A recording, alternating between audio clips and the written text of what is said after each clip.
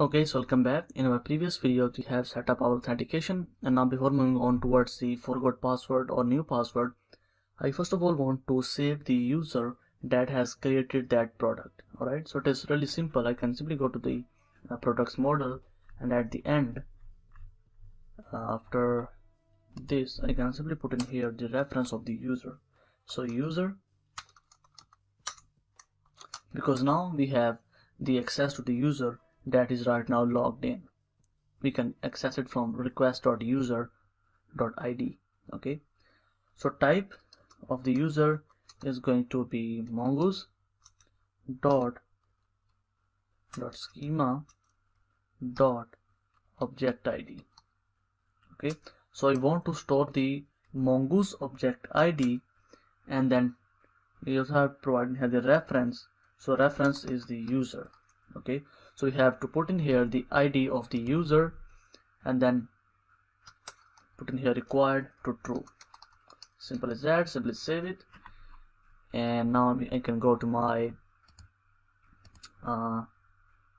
product controller, and new product. I can simply, before creating it, I can simply type in here request.body.user is equal to request.user.id.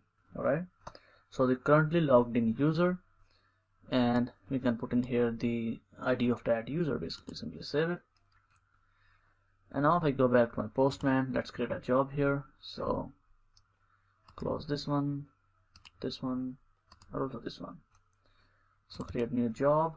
In the body, let's put in here, like, let's change the title only to, let's put in here MacBook Pro. Simple as that. And if I click on send here, and if I go back to my MongoDB Compass in the products, at the end you will see here the MacBook Pro, and you can see that we have the user and it has the reference of the currently logged in user. Alright, so it is working properly. Delete this product. Okay,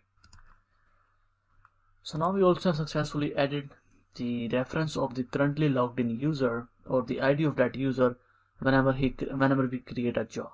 Alright, so that's it. This is a short video. I want to add this in the project also. Okay, so I will see you in the next video.